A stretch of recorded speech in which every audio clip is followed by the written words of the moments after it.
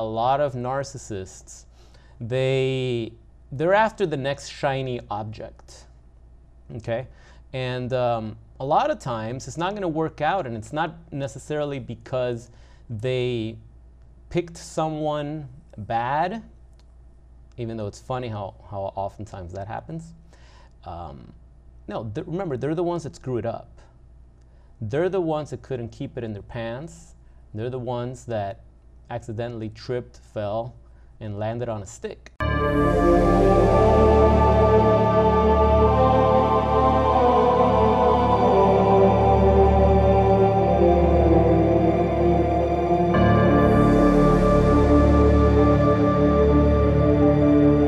What's up, everybody? My name is Kira.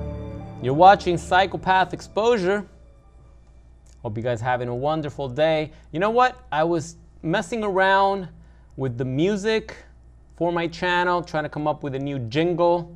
So I wrote something real quick, see if you guys like it. You can leave a comment below if you think it sucks, or if you think I should change the main song of the show to this. Anyway, let me know what you think. It goes a little bit like this.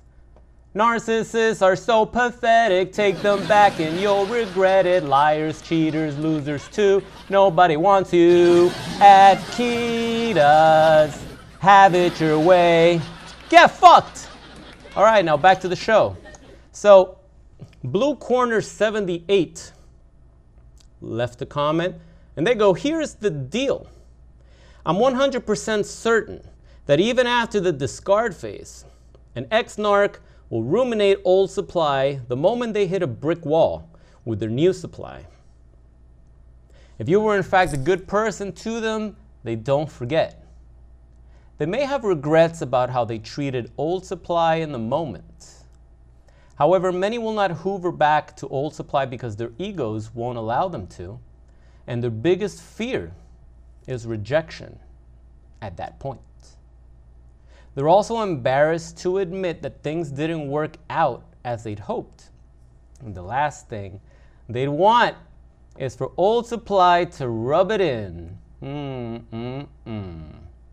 So off they go, preying on new supply via their go-to rotten expired supply shelf, or what's left of it. That's how it all goes down. All right. Yes.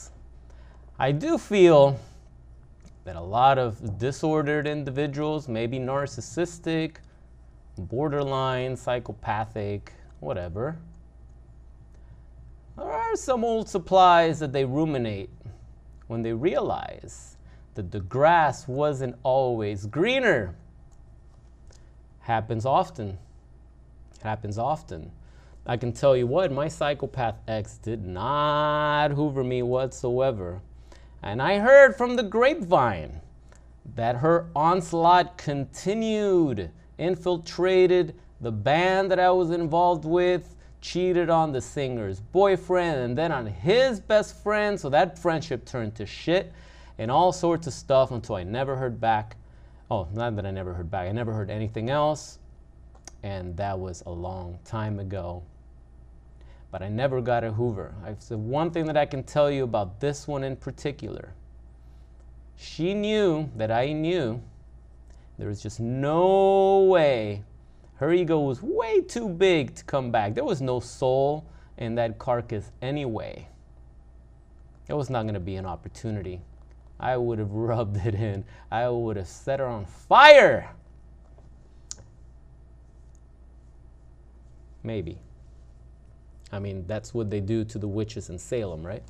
So, yeah, you know, it doesn't have to be that extreme. I do think a lot of narcissists, they're after the next shiny object, okay? And a lot of times it's not going to work out, and it's not necessarily because they picked someone bad, even though it's funny how oftentimes that happens. No, remember, they're the ones that screw it up. They're the ones that couldn't keep it in their pants. They're the ones that accidentally tripped, fell, and landed on a stick. They're the ones that screw it up. They have a history of screwing it up. And then the short-lived relationships that come after the long one that they had with that old supply. Because there's always going to be one, so it's going to be one person that they were in it with for a long time. And even if they were full-blown narcissists or not, yeah, they're not going to forget. They're not going to forget. So I tell you guys, don't mess around with the married ones, especially when they're still married and they're telling you that they're going to get a divorce. Especially you ladies, you believe that. Until you see the divorce paper, until you see that divorce paper, you do not go on a single date. You do not get your hopes up. You do not chat. You do not text. Okay, it's like, oh, you're married or you're separate, whatever. Oh, okay, then that's cool. You're not the one for me. Good luck out there. You know, if you have that divorce ever happens, you still have my number. I'm gonna say what's up. See where I'm at the time. You can do that. Otherwise, it's like, nope. You have to be able to throw the fish back into the sea, guys. You have to be able to recognize what your non-negotiables are. You have to recognize what's not going to work out for you. That's the problem. That a lot of us didn't know who we were. We didn't know what our non-negotiables were, what our morals were, our values. So we meet people and we realize right then and there, oh, this is not a good fit. Oh, but they're hot. Oh, okay, we're just going to have sex for a little bit. Let's just see where this goes. Oh, it's not going to work out anyway, so I'm just going to ride along until I meet someone else. And then you catch feelings. Once you've been through a narcissistic, abusive relationship, and you're getting back out there, you have to be able to throw the fish back in the sea and realize, oh, no, that's not what I'm looking for. Oh, they pull out that cigarette, that cancer stick, like, it's not, no, that's it. That's it. That's not happening. That's not happening. Do not get into that situation thinking that you're going to change them, because it's not going to happen. You're not going to change anybody. You can only change yourself. Having said that, yeah, remember narcissists, even though they have a fragile ego, they do like to protect that ego. And if they know that rejection awaits them, you're not going to hear from them. Even if they owe you an apology, you're not going to hear from them. Even if they recognize that they were wrong, which, let's face it, they're incapable of ever being wrong, much less recognizing that they were wrong, you're not going to hear from them. A lot of them are too embarrassed. A lot of people, I mean, think about it. Think of it if you screwed up a relationship really bad. Let's say that you were the one that stepped out on the marriage. Okay? And, or you stepped out on the relationship or whatever. Whole thing came to a chaotic, abrupt end, and you just walked away, disappeared. And then your conscience comes back when the grass isn't always greener, and you want to reach out to this person to make amends. That, you know, it takes a strong character. It takes a lot of humility to seek out that person and apologize in detail, face to face, and risk the embarrassment and the onslaught that you just might receive. That's well-deserved, let me tell you. That's well-deserved. Are you going to put yourself in that situation? I remember a long time ago in my early journey, one of the things I needed to do was make amends to a lot of people that I had hurt. Yeah, 12-step work, right? And I found people, oh my God. I remember I reached out to a dude that had broken his nose, you know, back in school. And I made amends to him. And it's like, you know what? If I'm being honest, it was very liberating. It's like I freed myself. I freed myself from something that my ego was holding on to. And I was like, nah, I hurt this man. I hurt this man. And I need to own up to what I did. And I felt good. And he appreciated it, you know. But I was also ready. I was ready to hear some nasty shit back. And I can't blame them. When an apology is real, you do not follow the apology with a but. Like, I did this, but it's because you did that. I did this, but it's because of this. No, you did this. And you had no right in doing it. And you knew better. And you still did it. And when karma comes for you, that's on you. You cannot put a but after that apology. You cannot put a but and somehow accuse the person you're apologizing to of their wrongdoings. That is not a sincere apology. And let's face it, narcissists cannot apologize. My psychopath ex never apologized for anything she did.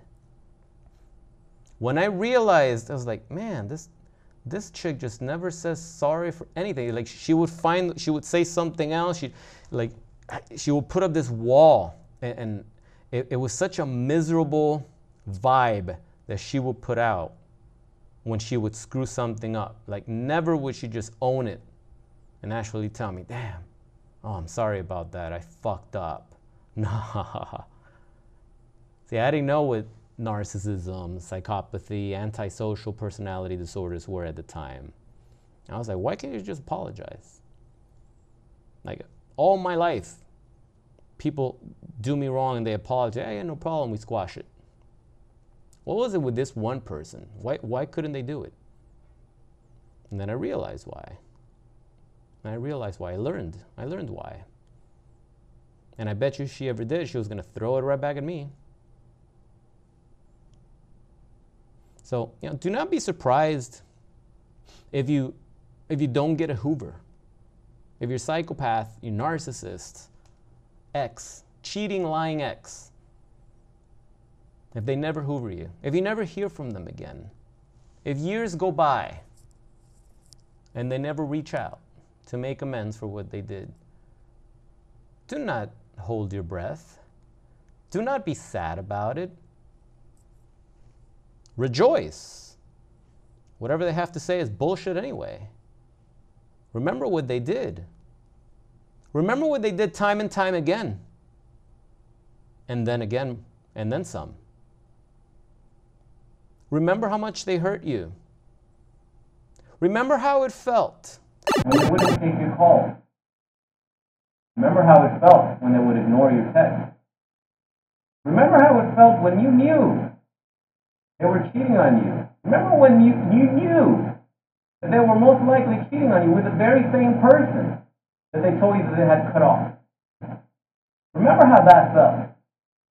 Don't you forget that. Don't you forget that. Why are you craving a Hoover from your lying, cheating, narcissistic ex? Why do you want it so bad?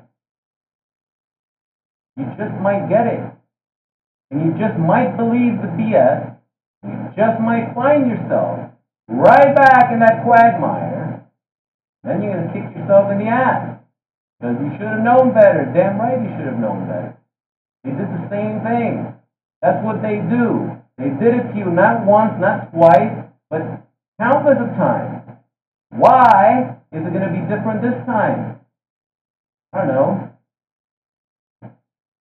It's not. It's not. It's not. Don't try to convince me otherwise. It's not going to happen. I'd listen. You guys. Look at the track record. Look at the history.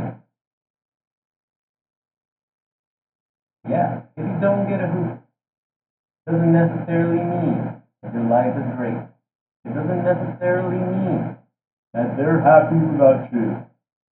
Maybe they are. Who cares? That's nothing to do with you. They're out of your life. They tried to ruin your life, so rejoice that they're not in your life anymore. But maybe the reason you're not getting a Hoover is because they know they fucked up. And they know that you're stronger now. Know that now you know. And they know that you've moved on to bigger and better things. They can't risk that fragile little ego thing and it's shattered. At the end of the day, it's all about the narcissist. All about them and how they feel. They have no control. They never did. If they did, they wouldn't have done what they did. They wouldn't have watched you suffer. They wouldn't have watched you fall apart. Compromise your boundaries and your self-worth, trying to make that relationship work, trying to forgive them, trying to give them another chance. They would just stick it to you again. And they would stick it to you and they would be smiling and laughing and having the time of their lives behind your back with the other stuff. Loving every minute, not giving you second thought. You didn't exist to them. Remember that? Didn't exist to them? Now, you don't exist. Sound off in the comments below, ladies and gentlemen. This is Psychopath Exposure.